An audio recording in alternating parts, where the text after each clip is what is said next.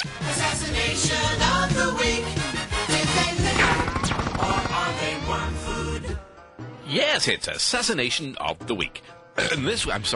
And we take you back to South Korea in 1974. Meet the Korean president, Park Chung-hee, and his charming wife, Suk. In Korea, they really know how to heckle. But on this occasion, not even Bernard Manning could deflect the criticism.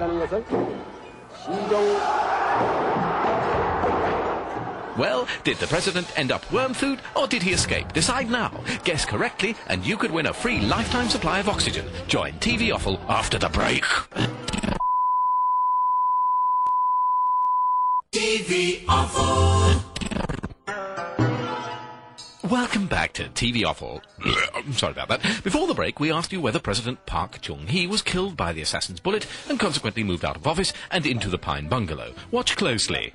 Gunman runs up, fires at the president, but oh dear, it's the president's wife who copped it. And would you believe it? The president, shaken but not stirred, is already back on his feet. 다시 한번 우리가 원하는 And totally indifferent to the fact that his wife had now become eligible for a full-page spread in Goodbye magazine. Next time we visit Japan for more vaudeville-style carnage.